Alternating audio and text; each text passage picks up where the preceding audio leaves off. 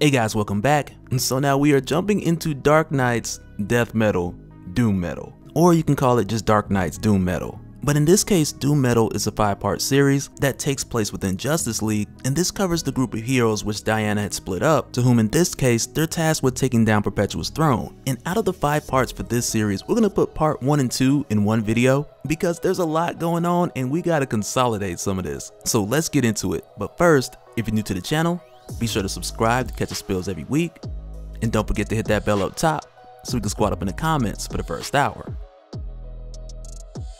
Alright, so now in my attempt to keep this in the most simplest form of delivery as possible, I'm gonna be keeping the death metal playlist down to 2, and one playlist will be our talks about the main event, but then the other will have everything else, which will then include all our talks from Doom Metal, the Batman Who Laughs Invasion / Death Metal prequel, plus the Batman Who Laughs Becoming the Darkest Knight, Trinity Crisis, and everything else. And that's the way I'm gonna be doing it right now, but if you guys wanna switch it up, just let me know. But in the case of like what we'd seen in Trinity Crisis, when Wonder Woman had split everyone up into different teams, her, Batman, and Superman went through Castle Bat to the Dark Multiverse, directly to the 3 Crisis worlds, while John Stewart and the Lanterns, they made their way to the different antennas, which we'll talk about more with Multiverse's End. But in this case with Doom Metal, we follow Martian Manhunter, Kendra, and their team, who have been tasked with going straight for Perpetua's throne. And when we followed them, we first start off with Nightwing. And I gotta tell you, man, it feels good to say Nightwing and actually be talking about Nightwing. Like, you guys don't understand. Like, when I did that last video, I wish I could hug this guy. I'm just like, I'm glad he's back. But when we start off with Nightwing, he's thinking back to his days as Robin, which is good to see. I'm glad he remembers. But in this moment when he thinks back to this game that he used to play with Bruce, which was more like a stealth exercise more than anything. But practically what he'd do is find a way to sneak up on Bruce and try to catch him off guard, which most of the time wouldn't work until Dick started using some of Bruce's tactics, like using the shadows to his advantage. But with thinking back, one of the things that he specifically remembers, it was the first time where he had actually did this undetected, and he had followed Bruce through a meeting with the Justice League, which for Dick, this was at a time before he had actually met the Justice League. And back then, Bruce would usually sneak off and have these secret meetings, but then finding him here, like for Dick, it was not only like, wow, Batman's working with the Justice League, but then there was like this feeling of, okay, one day I'll be a part of the Justice League as well. But then of course, like fast forwarding to now, you kind of get this little like expectations versus reality kind of thing. But these are just some of the thoughts going through Dick's mind as he's traveling through this present death metal situation looking for Perpetua's throne. And at this point, he also has a horse named Comet that was given to him by Wonder Woman, which was forged in the fires of Themyscira, to which he also mentions is the fastest horse in any world. But while he's making his way, he runs into Detective Chimp, who's in a bit of a pinch, surrounded by a pack of like Doomsday Solomon Grundys. But with them threatening Detective Chimp to take him back to the Darkest Night, Nightwing pulls up like, leave him alone, that's my friend, and Detective Chimp is like, I don't need the Justice League. And it's there where Nightwing is like, well, I'm not the Justice League. And then when one of them asks like, well, who are you? And Detective Chimp lets him know like, that's Nightwing. But when Detective Chimp tells him this, then the dude is like, which one? And when that happened, I was like, okay, here we go. I see what you're doing. Cause like the whole Rick Grayson thing, like it ain't going nowhere no time soon. But then Nightwing also tells him in response like, yeah, that hurt, but not as much as this is about to. And it's then when Kendra just comes crashing down, because once again, she's been with Nightwing this whole time, but obviously much higher above, but nonetheless, they're part of the same group. Martian Manhunter, on the other hand, he's somewhere else, and we'll definitely get to that in just a little bit. But Kendra and Nightwing are able to take these dudes out and at least chase off the others. But in the case of these guys, if I'm not mistaken, they're not like dark multiverse variants, but if I remember correctly, they're more like products of Dr. Arkham, or at least that version of Dr. Arkham, which we had seen from the Death Metal guidebook, who had been working with the Batman Who Laughs. But after chasing off these guys, it's here where Nightwing and Hawkgirl fill in Detective Chimp, and they let him know that they need his help to find Perpetua's throne, because he's been out here in this world longer than they have, and for that reason, he'll know how to navigate it much better. Not to mention, if he helps them with this, he'll also be helping them find the Legion of Doom, who are like the batteries for Perpetua's throne, which in that case makes it a missing persons case. And of all things, it's the missing persons case part that gets Detective Chimp on board. But while they're here on their way with Detective Chimp telling them which direction to head, which is actually towards someone else he had seen lingering out here. But while he's telling them which way to go, Nightwing kind of vents for a little bit like, man, like the moment that he gets his memories back, it's like the whole world just falls apart. But also for him, amongst the heroes who are free from New Apocalypse, like in his case, the reason why he volunteered, it was mainly because he wanted to get back to being Nightwing, which lately he's been comparing who he is now to who he was before. And Detective Chimp was like, look bruh, I ain't asked for your whole life story, I just asked why you riding a robot horse. But it's here where they make it to their destination, which is the crash landed site of the Hall of Justice, which here is the aftermath from the war between Doom and Justice. And Hawkgirl, she fills Nightwing in like the war was a huge thing, humanity sided with Doom, but essentially what we're doing here is giving humanity a second chance. But also while they're here, Detective Chimp, he asked them like, where's Martian Manhunter? And Kendra lets him know like from New Apocalypse, he had just took off and went his own way. But it's then when Nightwing is like, wait, didn't you say somebody else was lingering out here? And it's then when we find out that that lingering someone was Lex Luthor. And when they see him here, the first thing I'm thinking is like, oh man, he about to give them the Soul Stone. But then aside from that, the next thing I'm thinking is like, okay, this is the first time that Kendra is seeing Lex since the war between Doom and Justice. And when she comes for him, like this is the definition of on site. But also keep in mind, it's not only because what he had did to Martian Manhunter, but also in the war between Doom and Justice, when the heroes failed, Kendra blamed herself for a lot of that. And most of that self-blame had stemmed from her using too much of the power from the totality to face off with Apex Lex, instead of her feeding that energy to her allies to stop Perpetua. But Lex lets her know like Kendra, she can have her vengeance on him, but if she does, it's gonna come at a cost, which is like a classic villain thing to say, like, oh, you can kill me, but if you do, you won't get this vital information that you need. But in this case, I will say to Lex's credit that the information that he offers, it is pretty crucial. And to summarize it, like for the most part, he starts telling them the story throughout Justice League, the Justice Doom War, all the way through Hell Arisen, and how his journey had stemmed from him believing that he was at the center of everything. And it was because of that when Perpetua took the Legion of Doom and placed them inside of her throne, he had stuck with Perpetua because he had still wanted what was promised to him. But then as we know, that promise was taken from him by the Batman Who Laughs. But also because he knew that the throne was being powered by the Legion of Doom, who are all acting like the batteries inside the throne which were being charged from the antennas. But when Lex wanted to track down the throne, he had used the resources from the Hall of Justice, which had then allowed him to discover that the throne constantly moves as a way for Perpetua to avoid having it attacked. And currently at this time, the throne is in Brimstone Bay. And I'm gonna tell you right now, like the way this thing is guarded, they're gonna need Kratos to get through there.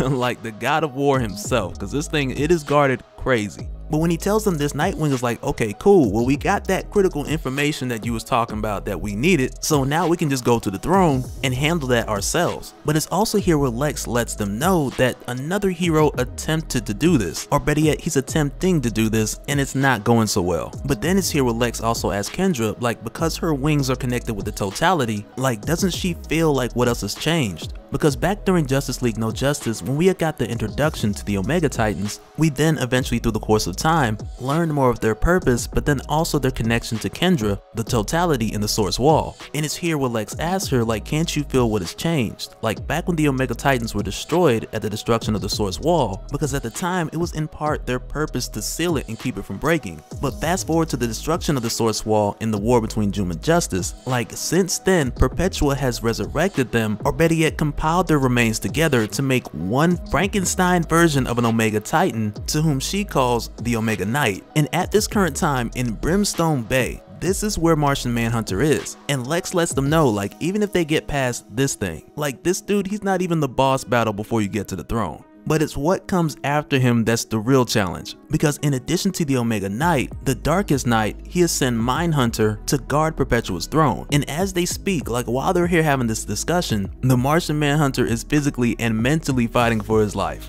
But then it's here where we jump over to Cyborg and Starfire, to where they try to boom their way over to the Hall of Justice. But one, it's portable, so they missed it, and two, the land has changed, so they missed it. So it causes them to land in the Wastelands, and when they do, they're met by King Shark, Killer Croc, and Professor Pig, who all at this point look like they've crossed over with Secrets of the Ooze. But in their case, they've been experimented on by Dr. Arkham, which is why they're looking so crazy. But as soon as they arrive here, they're then met by everyone from the Hall of Justice, who had been making their way to Brimstone Bay, but also because Lex had detected their boom and brought the others here. And when they get there, they help Starfire and Cyborg take down the Bebop and Rocksteady versions of King Shark, Killer Croc, and Professor Pig. Like that part gets handled pretty quickly. But even with doing so, Starfire is like, okay, wait a minute, like why are you guys just chilling with Lex Luthor? And Nightwing responds like, I really don't have a good answer for that. And of course Lex tries to plead his case like he knows this world better than anyone here, and also that they need him to get to Brimstone Bay, but Cyborg and the others are just like, nah, we good. But then Lex kinda hits him with the like, is this how you're gonna treat a teammate? And it's here where Kendra lets Lex know, like more or less, like the last time you had people that you called teammates, they ended up being the Legion of Rooms to Go. And it's because of that she lets him know like, we're all with Nightwing on this one, like we don't need you. And because of that they all agree to take their chances and find Brimstone Bay without Lex. But speaking of Brimstone Bay, it's there where at this time the Martian Manhunter, he's physically fighting Mindhunter like right above the Omega Knight, but within his mind like Mindhunter is really calling him out.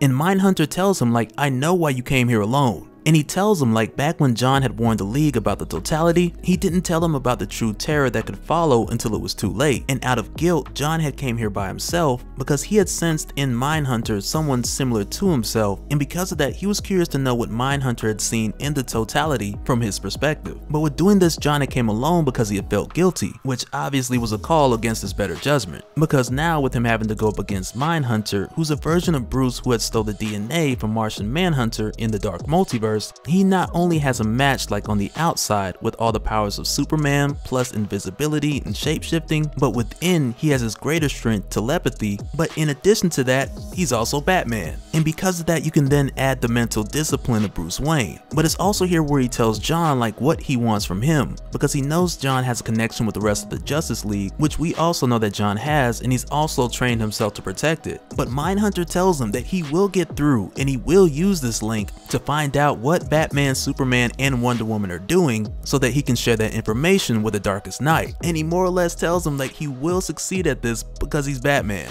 And I hate to say it, but he's got a point. So sorry John, it's not looking good. But while this is happening, Kendra, she can also sense John's pain. And though she doesn't know the full details of where he is now, she knows that they need to find him quickly. But that's gonna be a bit of a problem because they have to pass through the Valley of Starros just to get to him. But as they make their way through the valley, like everybody's kind of catching up. So you have like Starfire and Cyborg, they're talking about everything that had happened in the Ghost Sector, and Nightwing, he's telling Starfire about the Rick Grayson saga. And like just recently we have finished like the whole story of Rick Grayson, but it also has me thinking like we didn't finish the whole thing with Justice League Odyssey, and I'll probably do like just a big spill to fill in everything there, because aside from Death Metal and Doom Metal, there's a lot of other stuff I want to dive deeper into. But while they're having this talk and kind of catching up, like for a moment Nightwing sees Starfire like in her old Teen Titans New 52 like hair and clothing, and then he hears somebody call for him telling him to wake up. And when this happens I'm just like, oh snap, we're in the Valley of Starros, like here we go. Like it's trippy time. But it's kind of crazy because for Nightwing, he wakes up and it's Alfred there. And of course when he sees Alfred it seems very real, and he's just happy to see Alfred alive. And then reality starts to flip and you start to see him in his New 52 uniform, and then like his OG Disco Nightwing uniform, then as Robin, and even as Batman, which has happened a few times. And as it turns out, like everyone is going through a similar type of experience like this between Nightwing, Hawkgirl, Detective Chimp, and even Starfire, because there's a Batman from the Dark Multiverse who had been controlled by Starro and took over his world, and the Starros within this valley, they belong to him and they rest here just waiting for somebody to wander through so that they can become lunch. And fortunately enough, Lex Luthor followed them here so that they can avoid being eaten. And in the case of Nightwing, like he started to snap out of it when he noticed that these visions weren't real, but the rest of the guys, like they didn't. So now Nightwing has to team up with Lex Luthor and figure out a way to pull all these guys back while also listening to Lex Luthor say I told you so the whole time.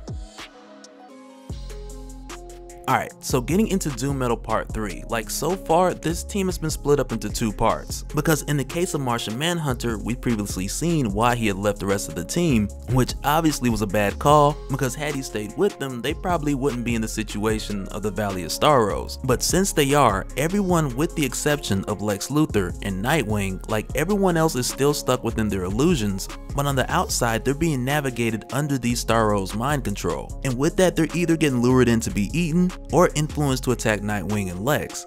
But here's the thing, because in the case of Martian Manhunter, with him going against Mindhunter, which at this point the fight is more so shifted to the background, with part 1 being the reveal of Mindhunter guarding Perpetua's throne, part 2 being like your first round between Mindhunter and Manhunter, but it's here in part 3 where Williamson kinda asks us the question, did Mindhunter get what he wanted from John, which essentially is like the secrets to the hero's plans, which in this case isn't so much a threat to the grand scope of Wonder Woman's plan, but instead is more so a factor of life and death to John's team who is out here making their way to the throne.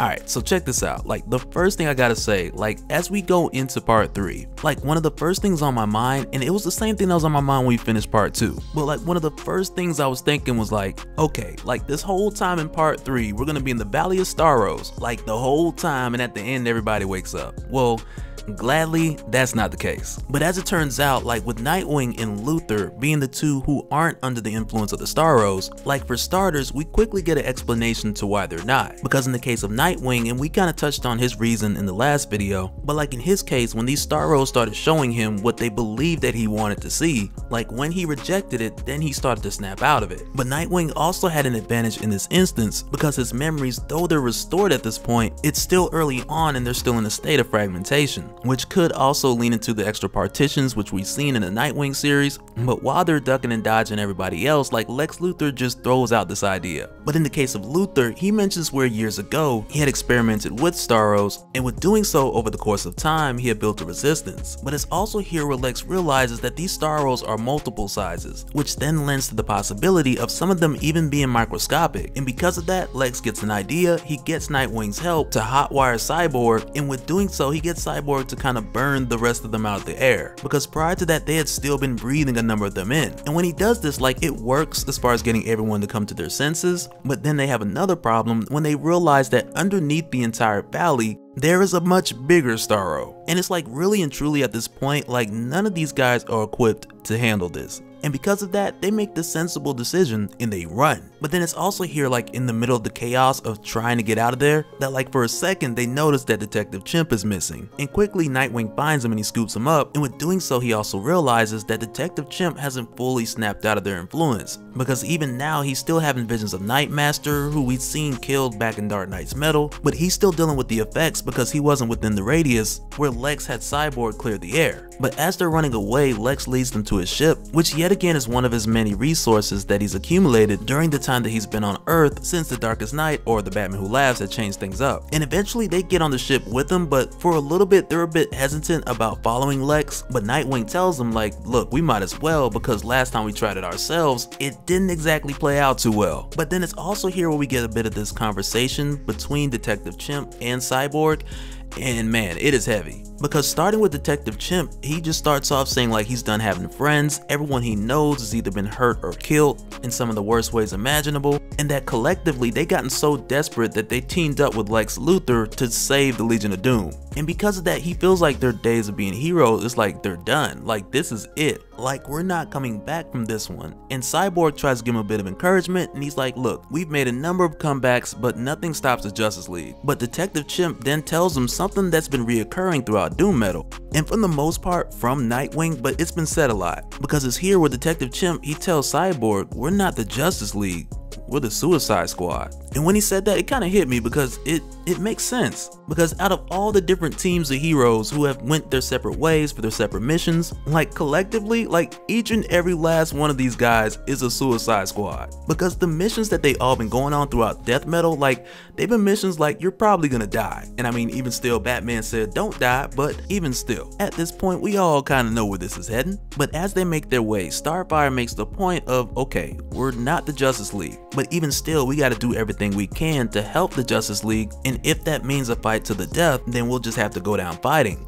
But then after that, like when they ask Lex like where we're heading to, or like what's the next move, but just because he has to at least subtly hit you with that I told you so in a like sly type of way, he's like, due to your reckless endeavors, we're behind schedule. And when he says that, I'm just like, look Lex, mother, I ain't ask you all that. Like, we just want to know what's up ahead, like what are we getting into next. But with doing this, he also tells them about a few of the things that they'll run into on their way to Brimstone Bay, but then he also lets them know like when they get there, he's killing Perpetua. And like when Lex says that, like I get it, like he wants his revenge back from Hell Arisen, but then again at the same time I'm thinking like, well, how does that exactly work? Because I mean, we know that Perpetua's powered down, and depending on how weak she is now, she's likely an easier target, with Owlman and the Lanterns cutting her off in Multiverse's End. happen. But also, and I could be just thinking too deep about this, but here's the thing, like just off of the fact that Perpetua is connected to the multiverse, which can be broken down and built up over and over again, but ultimately if the multiverse dies, Perpetua dies, which is why Perpetua wanted the multiverse to live on forever in the first place. But with that in mind, it has me also thinking of the opposite, like if Perpetua is killed, like actually killed, like wouldn't that destroy the multiverse as well? Because it's very possible that that's a two-way street, and I mean that still may very well be the solution. It might be the way they usher in 5G, who knows?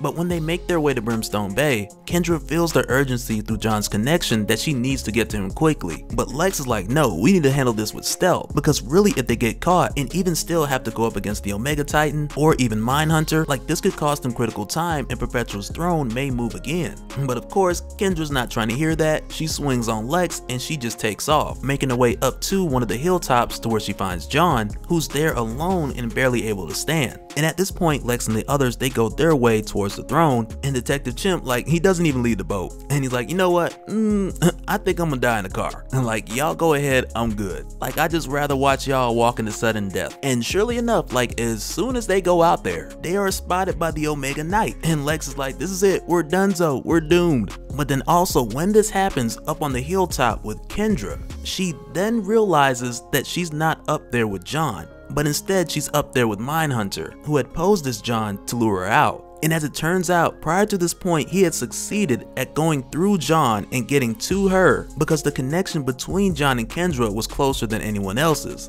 But also when this happens, like going back to Lex and the others, like as they're standing right in front of the Omega Knight, like right in the nick of time, like while they're out there, right in the nick of time. And now I'm just playing. Nothing happens in the nick of time, like they all get blasted. And Mindhunter tells Kendra, because you were first and foremost in John's thoughts, you have to watch everyone die. But so now, even with this happening, and it ends here, but even with this happening, I gotta say that I don't fully believe this, because to me, I truly believe like from the moment that they arrived at Brimstone Bay, and Kendra like felt John's connection like reaching out to her, that it was really like from this point forward, like everything that we had seen up to the Omega Knight, like everything from that point forward, it had been an illusion that was imposed by Mindhunter. And that's just my thoughts, like we'll really find out in part 4, but for right now, like that's what I think really happened, and I'm sticking to it. And let me know what you guys think like down in the comments below. Alright, so where we left off at part 3, it was really at this cliffhanger with Kendra attempting to save John, but as it turned out, it was actually Mindhunter. But this then left everyone else to face the Omega Knight, which is like your Frankenstein's monster version of Omega Titans, whose remains had been stitched together and revived by Perpetua. And at the very end of Justice League issue 55, like I remember when we had seen everyone get blasted, like we had this debate, like did it really happen? Did they die? Was this just a trick by Mindhunter so that he could taunt Kendra and get through John to get a link to the Justice League so he could kind of tap their plans and their next moves? But as it turns out, that shot, it had really happened, because Detective Chimp, he had seen it from afar when he was still on the boat talking to Comet, which is Nightwing's horse that he was given by Wonder Woman. But even still, Detective Chimp, he did see the shot happen, and we see that as he's talking to Comet, telling him that he doesn't want to see any more of his friends die. And even up close, that appears to be the case, with the exception of Nightwing, who's blaming himself for volunteering to come out here and befriend Lex Luthor and more or less lead everyone to their death. And because of that, he just looks to the Omega Knight. He's like, go ahead, take another shot, get it over with. But just before he's hit again by the Omega Knight, he's grabbed by Detective Chimp, who had figured out that Comet, aside from being super fast, it could also make itself and those within close proximity invisible, which makes sense being that it was a gift from Diana. But to go a step further, and I'm not 100% sure on this, but I believe this is the same Comet from Action Comics that had like the abilities of flight and super speed, but in this case given the armor from the invisible jet which Wonder Woman had tore down towards the beginning of Death Metal. But even still, with this being Death Metal, there may be a wilder version of that narrative lurking somewhere between the pages, like Wonder Woman tore out Comet's brain and threw it in a jet. Who knows? So take with that what you will. But also at this time with Kendra fighting with Mindhunter within the mind of Martian Manhunter, he still hasn't been able to crack the mind of either of the two, and with doing so he admits that their minds are much tougher than the versions of them that he'd encountered on his world. But even with him saying this, it's funny how when he believes that Kendra's mind will be weaker than John's, he really stoops to like some petty tactics. Cause at one point he's like, you know, John's still in love with his wife that burned up on Mars, he don't love you for real. And it's a real petty move, but Kendra, she peeps what Mindhunter's trying to do. And at least at face value, we're trying to surface their individual insecurities. Because on Kendra's end, he brings up for her the fact that she been wanted to kill Lex Luthor since the war between Doom and Justice, but ultimately it's Mindhunter taking small jabs back and forth between both Kendra and John in order to weaken the strongest link between the two of them, which is the connection to their feelings for one another. So ideally, Mindhunter's trying to expose their weaknesses to themselves to lower their confidence, but all the while at the same time exposing those dark and secret thoughts and feelings to the person that they care about the most. And I'll admit, it sounds like a very effective method, like in thought or in theory, because he even piles on top of it like the guilt that John is dealing with, like with him coming here alone, because he had blamed himself for allowing the totality to reach this far, back towards the beginning of Justice League. But here's the thing, like if you're with somebody, and here's some free relationship advice from Dope Spill, because I haven't done this in a while, and last time I told you guys to do those background checks, and I hope you did. But here's the thing, because if you're with somebody who already knows everything about you, and I mean everything, like you guys have shared everything, insecurities, all of that. Like if you've done that already, there is nothing that someone else can tell you that'll change the way that they see you or even vice versa. Because at the end of the day, they already know. If you're a jerk, she already know. You think about your ex all the time, she already know. You got her eating ramen noodles till Christmas because you had to secure the PS5, man, she already know. And if those things didn't change her mind, the only thing that can is new information. And because of that, before Kendra goes to strike Mindhunter again, John heats up her mace so that it's on fire. And brilliantly doing so because this Bruce Wayne had also taken on Martian physiology, which then makes him susceptible to Martian weaknesses. And this allows Kendra to deliver what appears to be the fatal blow. But even still, I can't help but think that there was a part of John that was like, if he shows her one more of my thoughts, I will officially be the only person on Martian Mingle. So he had to think quick, and your boy, he came through. But also while this was happening, the others had regrouped, and Lex had came to the conclusion that the Omega Titan and Perpetua's throne, they had similarities in the way that they were constructed, with both having physical gaps which potentially could be weaknesses. And though initially the plan was for the heavy hitters to attack the Omega Titan in those weak spots, and also while doing so distract the Titan, and in the meantime the not so heavy hitters, they would go for the weak points in Perpetua's throne to free the Legion of Doom. But while doing this proved to be a bit more tougher for the B team than they imagined. And at one point Lex was like, you know what, we may have to blow this thing up with them in it. But even with that being the case, Lex let them know like we don't have enough power to do that. And immediately after that, Detective Chimp, he's like, I got you covered. And he taunted the Omega Knight to blast directly at him, which he knew would send a surplus of power heading straight towards Perpetua's throne. And this plan worked, freeing the Legion of Doom. But also with much of the energy which had refracted off the strong points in the tower, they had bounced right back in like a ring effect, causing significant damage to the Omega Knight, but also separating everyone else in the blast radius. And when this happens, like Nightwing, he had seen Detective Chimp's helmet, and of course, you know, initially he's thinking the worst, but at the same time, if there ain't a body, then it's like we know in the back of our minds that we were expecting this person to pop up at some point later on. But immediately after, when Nightwing's attacked by the Legion of Doom, this then had reminded him of a question that he had asked Kendra back when he had initially told her that he would come along to find Perpetua's throne and free the Legion of Doom. But then also the thought of that conversation with Kendra, it also reminded Dick of the reason why he had chose to go with Kendra. And that reason is mainly because now he has seen the Justice League closer than he ever has before. And this is the thing that ties back into the initial flashback of his first year as Robin, where he snuck under the Batmobile and he found where Batman was dipping off to every now and then, unannounced. Not sure if he thought he was gonna find something else, but who knows. Hey, dude dresses up like a bat. But the thing that we find out here is like from this first time when Dick had seen the Justice League up close, and even since then he's always thought of them as not just heroes but like the standard. And over the years he's always viewed them in a degree to that same perspective. But there was something about that moment on New Apocalypse, like right after all the heroes were freed, when Nightwing had seen through all the tough talk and all the optimistic looks and cheers, and he realized that the rest of these dudes are just as scared and confused as he is. And it was in that moment where he was like, yo, I'm not ready to deal with this realization. So when Kendra got her assignment, he's like, yo, I'm just gonna go with you, like I don't need to hear nothing else. And that's the reason why Dick joined with the team to destroy the tower. But then the question that he had asked Kendra when they were on their way that even triggered that flashback to begin with, that question was, once we free the Legion of Doom, what are we gonna do with them? And even up to this point, I don't think he really got an answer. But fortunately enough, while he's being chased around by them, John then breaks it up. But then before they could really have a talk of reason, like, Lex walks up. And for good reason, the Legion of Doom was like, Lex, you got us in this situation and you left us. Which he did. Hell Arisen, link below. And in response, Lex is kind of like, you know, this time's gonna be different. Everyone sided with Doom, and I came to free you guys to show you that they chose right. But immediately after, like, the Legion of Doom, they're like, man, if you don't shut your... Like, they ain't trying to hear that weak mess. Like, you think we're gonna listen to you after another one of your pep talks? Like, following Lex Luthor is what got us locked up in the first place. And for them, the last thing they trying to do is all of that again. But before they get to tear Lex to pieces, Nightwing runs off with Lex, and the two of them then run into Detective Chimp. And this is that expected moment that I was talking about.